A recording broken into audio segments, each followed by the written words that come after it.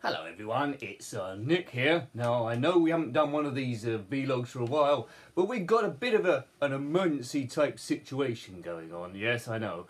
My computer, which basically runs the whole channel, it's got an i7 graphics chip. I might be getting all this stuff wrong, I'm not a technical person. It's got a graphics card called a Radeon R9 270 series, which was pretty good 5 years ago, so my computer's getting a bit old, and now it's beaten up the, well, it's gone to hell essentially. Yeah, so we're in a bit of bother. Tomorrow is supposed to be a Mega Drive game going up on the channel, which was going to be the Terminator. Now that can't happen. So it might be another one of these vlogs. Now computers aren't easy to replace. I think 5 years, is that a good innings for a computer? It started going wrong when I had the, well, it was a false Windows 10 upgrade. I don't know if you had any problems with that. Worldwide it was bricking quite a lot of computers, but since that point my graphics card never really run too well and it was having like system crashes.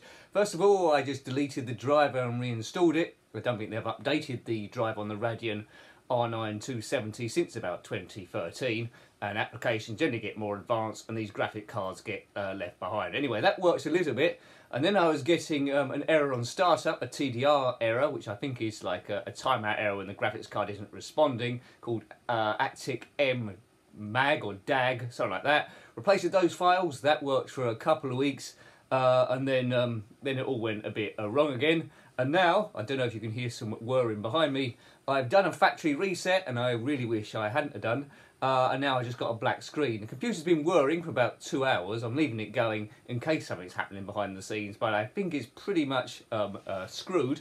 I do have an older laptop, but that can't do Mega Drive games on it, so I might be able to do some Spectrums next week. So just bear with me. I can't immediately afford to replace a computer.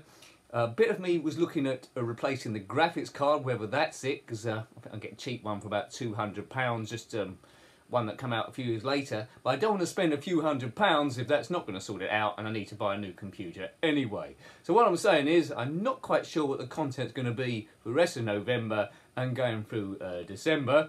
But hopefully I'll get a computer in the new year, but we'll try and keep the Spectrum stuff going, so just try and stay with me. Now, I know already on this video people are going to be Googling stuff and answers, but rest assured over the last 6 weeks I've been Googling absolutely everything, and I think the graphics card is broken. Anyway, Radeon R9 270 has finally broken. I've got an HP computer, as I've been told that if you upgrade the graphics card it might not necessarily be compatible and you need more power, and that might go all wrong. So anyway, it's not really a hooray moment, but we've got another vlog there.